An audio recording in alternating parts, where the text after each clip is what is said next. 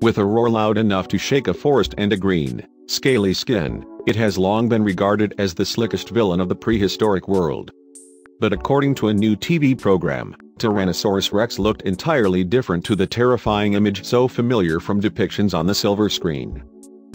The dinosaur had black, bristly tufts of feathers and orange markings around its eyes, while its roar portrayed with so much dramatic skill in Steven Spielberg's Jurassic Park may never have existed, with the predator instead emitting a virtually inaudible rumble.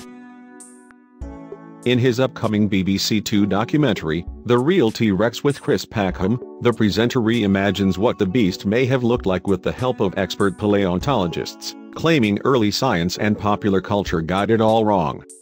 Through analyzing fossils of dinosaur bones, skin, teeth and musculature, it is revealed the animal may have had more in common with birds than reptiles, including feathers and markings around its eyes. Although the T-Rex in Jurassic Park has a deep green skin, Professor Julia Clark of the University of Texas believes the animal was covered in dark patches. From looking at fossilized dinosaur skin under an electron scanning microscope, she found the same structures that produce melanin, the biological pigment that give us freckles or a tan in the fossilized skin. From this, and by looking at modern animals thought to be related to the T-Rex, she maintains the dinosaur would be colored in a palette of browns, blacks, maybe lighter tones, grays. These would be displayed in patches to break to body outline and act as a camouflage.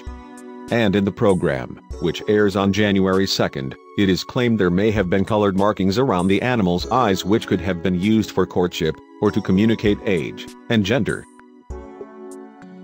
This is due to the peculiar markings on the T-Rex's skull and the distinctive markings of birds of prey.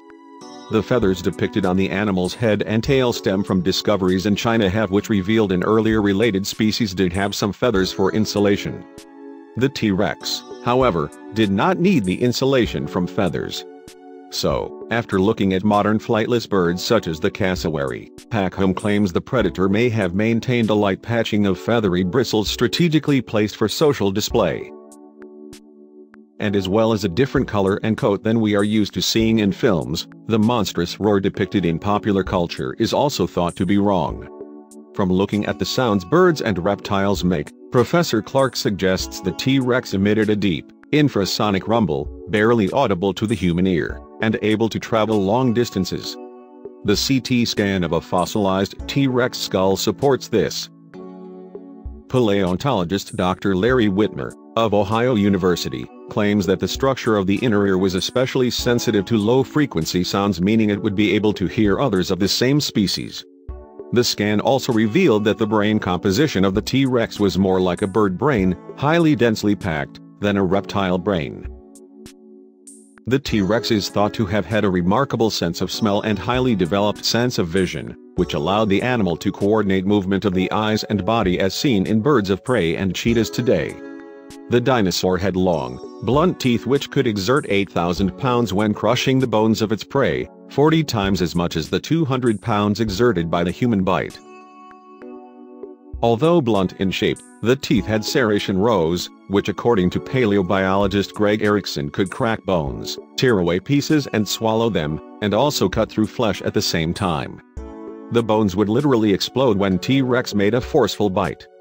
And rather than hunting on its own as depicted in Hollywood, it is thought the T-Rex operated in family groups. Scarring on the fossils of adult skulls also indicate they fought with each other.